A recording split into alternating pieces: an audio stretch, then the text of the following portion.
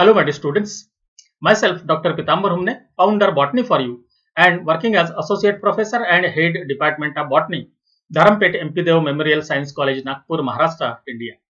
I welcome you all in this online platform for the students of Life Sciences Botany for you. Friends, if you are new or not yet subscribed our YouTube channel, then kindly like, share and subscribe our YouTube channel Botany for you. If you want to associate with us through the Telegram group, then the link of the group is given in the description. Through that, you can join the Telegram group and take the advantage of the different PDF books as well as the different career opportunities in India and abroad in life sciences. In our last lecture, we have seen the diffusion and osmosis. And in osmosis, we have seen the osmotic pressure is responsible for the absorption of the water by the cell. And I already told you, only the osmotic pressure of the cell is not responsible for the absorption of the water by the cell. How? That we will see in today's lecture. So, we will see today, that is the diffusion pressure deficit, that is DPD, which is one of the important topics from the plant physiology for the students of UG and PG also. So let's see what is diffusion pressure deficit. Friends, earlier we have seen the diffusion means the transport of solid particles from the region of higher concentration to the region of lower concentration. And in osmosis, we have seen the transport of solvent particles from the region of lower concentration to the region of higher concentration. And today we will see the diffusion pressure deficit, and it is also known as the suction pressure. See, the diffusion pressure deficit. Deficit means the lacuna or the requirement that is coming. So means the cell has that particular amount of the water to be accommodated, and that is nothing but the ability to absorb the water, that is nothing but the suction pressure, and hence the DPD is also known as the suction pressure. So if you see, the diffusion pressure of a solution is always lower than its pure solvent. Say for example, if we have the two containers, say for example now the container A and the container B, or even we can convert it into the cell, that is the cell A and cell B. Suppose now the cell A contain the sugar solution and the cell B contain the water. It means that this is the solution and this is the its pure solvent. It means the DPD of the cell or the container A is always lower than the pure solvent, and the DPD of the B will be higher, and hence from the higher to lower there will be entry of water. Then the difference between the diffusion pressure of the solution and its solvent at a particular temperature and atmospheric conditions is called as the diffusion pressure deficit, that is the DPD. It means that here the cell or the container A contain its DPD and of the B also. So this difference in between these two, that we have seen, always the pure solvent having the higher DPD and its solution having the lower DPD, and this difference in between these two, that is known as the diffusion pressure deficit. If we see this diffusion pressure deficit, it is directly proportional to the concentration of the solution. As we have seen that the osmotic pressure is also directly proportional to the concentration of the solution. But how that only the osmotic pressure is not responsible for the absorption of the water by the cell. Instead of that, the DPD is responsible for the absorption of the water, that we will see in the today. Then the DPD of the cell sap or the cell is measure of the ability of the cell to absorb the water. How much DPD is lower, then on that basis we can say that how much water that cell will be able to absorb the water, and hence the DPD is a measure of the cell to absorb the water, and hence it is known as the suction pressure, and hence the DPD is also synonymously considered as a suction pressure. Now say for example, now we have these different cells, that is the cell A, cell B, cell C and cell D, in which now here this is the cell having a highly concentrated cell sap. It means that this cell will have ability to absorb the more quantity of the water than the cell B, C and the D. It means that here the osmotic pressure will be higher of the cell A as compared to the osmotic pressure of the cell D. Whatever the type of the osmotic pressure of the cell D, as this cell is turgid, it will not absorb the water.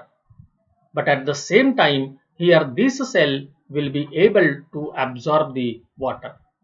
And hence this DPD or the diffusion pressure deficit is depend upon the osmotic pressure, but some other factors are also taken into the consideration when the cell absorb the water.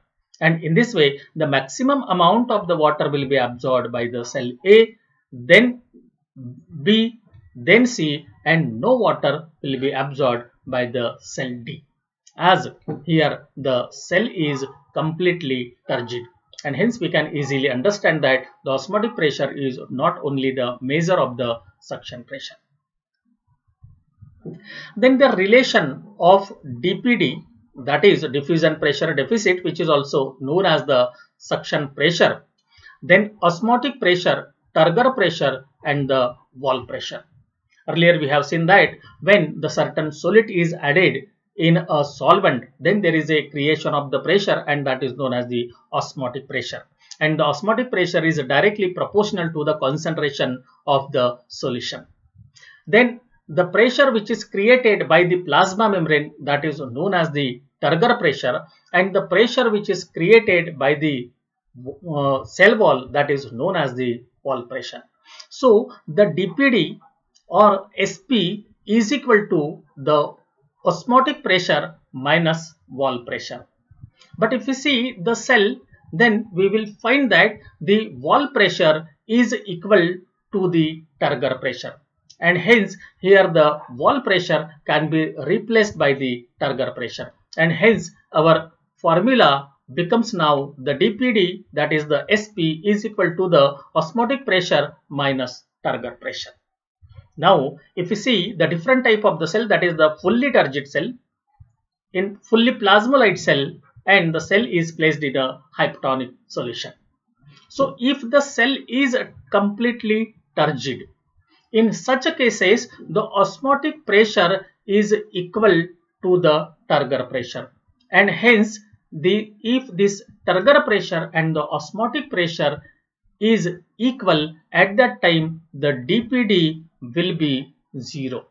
Then whatever the osmotic pressure of that cell, then also that cell will not absorb the water, as its DPD or the suction pressure, means the ability to absorb the water, is 0. And in this way we can say that here only the osmotic pressure is not responsible for the absorption of the water. Instead of that, the DPD is responsible for the absorption of the water by the cell. Then if we see the fully plasmolized cell, in such cases, if the cell is fully plasmolized, at that time the turgor pressure is 0. and in such cases the ability of the cell to absorb the water will be equal to the osmotic pressure, and in this way here the DPD or the suction pressure is equal to the osmotic pressure in case of the plasmolyte cells. But if the cell is placed in a hypotonic solution, means the outer side solution having some less concentrated, so in such cases the DPD or the SP is equal to the osmotic pressure of the cell minus osmotic pressure of the outer solution minus turgor pressure. So in this way we can calculate the DPD or the suction pressure of any cell. Then if we have to see these two different cells, that is the cell A and cell B, then we will be able to understand properly that only the osmotic pressure is not responsible for the absorption of the water by the cell, but the DPD or the SP is responsible for the absorption of the water by the cell. Let's see here in the first one, that is the osmotic pressure is 25, and here the osmotic pressure is 30, and here the water is entering from cell A to cell B. But at the same time the turgor pressure is 15 atmosphere, and in a cell B the turgor pressure is 10 atmosphere. So we have seen the formula that the DPD is equal to the OP, that is osmotic pressure, minus turgor pressure. So here the SP or the DPD equal to the 15 atmosphere for the cell B and the 10 atmosphere for the cell A, and hence the water will move from cell A to cell B. But if we see this another example having some different concentration, see here the osmotic pressure is 35 atmosphere, and here the osmotic pressure is 40 atmosphere. So if you see only the osmotic pressure, there must be the transport of water from cell A to cell B, as the OP of the cell B is higher. But the TP of both the cell, that is the turgor pressure of both the cell, is different. The TP of the cell A is 10 atmosphere and the turgor pressure of the cell B is 20 atmosphere, and hence the SP of the cell A becomes now the 25 atmosphere and the SP of the cell B is 20 atmosphere. So because of this, as the SP is more in the cell A, the water will move from cell B to cell A. It means that here whatever the value or the osmotic pressure of the cell is not solely depend or responsible for the absorption of the water, but more appropriately or correctly the DPD or the SP is responsible to absorb the water by the cell. So in this way we can say that here the DPD is one of the most important factor in absorption of the water by the cell in the plant body. Again, here we can determine the DPD or the suction pressure of the particular cell in the laboratory.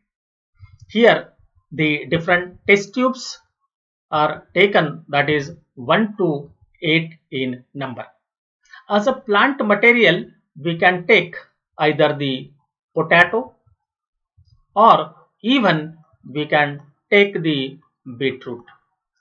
Whenever we are taking the plant material, we have to peel off the outer covering, as mostly it is impermeable to the water. After that, we have to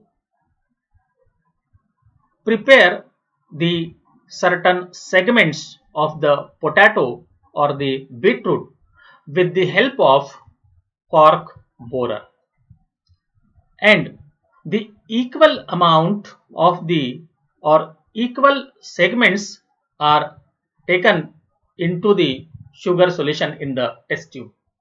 Now these contain, say for example, 0.5 molar, then 0.45 molar, then 0.4 molar, then 0.35 molar, and etc. So all the test tube containing the sugar solution with the known concentration, and we'll keep this as it is for 24 hours. After the 24 hours, we will have to take the plant material that we have kept here in the form of the segments with the cork borer and dry it with the help of filter paper. After that, we have to weight the each segment. Now in the 8 test tube, we have the 8 segments. So we have to weight it. So if one of the segment of the beetroot or the potato, if found no change in its weight, in such a condition, we can say that the DPD or the suction pressure of that plant material is equal to the concentration of the sugar solution. And with the help of that concentration of the sugar solution, that is osmotic pressure of that sugar solution, we can calculate the DPD or the suction pressure. For that, there is a formula which is given by J.H. Van 't Hoff, which is popularly known as the Van 't Hoff's equation, who is earlier awarded with the Nobel Prize in 1901 in the chemistry.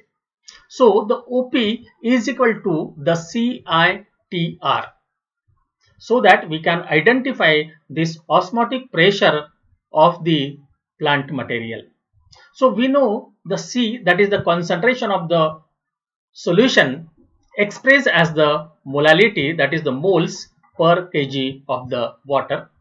Then I, the activity coefficient for the non-electrolytes such as the sugar, it is 1, and for the electrolytes such as the NaCl varies with their concentration. We have taken the sugar as it is the 1.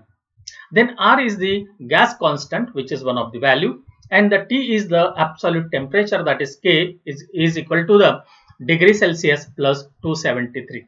So in this way, after getting the value of the osmotic pressure, and that will be the equal to the DPD of that plant material, so that we can calculate the osmotic pressure and then the DPD or the suction pressure of that particular plant material. And hence this type of the technique or the method can be used in the laboratory to find out the DPD or the suction pressure of any plant material or the cell. So friends, I am very much confident and hopeful that this lecture will be helpful to you in your studies in the preparation for the different examinations. If you like this lecture and if it is useful to you, then kindly like, share and subscribe our YouTube channel Botany for You, and also press bell icon for the alerts of every lecture to be uploaded on different life sciences titles. Thank you very much for the complete watching of this lecture, and don't forget to join our Telegram group with the help of link given in the description. Thanks a lot once again.